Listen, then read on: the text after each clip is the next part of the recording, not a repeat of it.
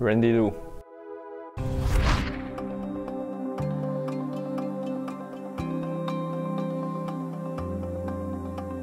Every tournament you have to challenge your mentality. You cannot always think, oh, last week I played good and this week for sure I played good. No, when you go into a new tournament, you have to new start. You have to prepare from zero. Of course, you can take some confidence from the good tournaments, but still, everybody trying to beat their opponent. So when you come into a new tournament, for sure they're trying to beat you, and you also want to beat them. But you have to start fighting again from zero to go through a match.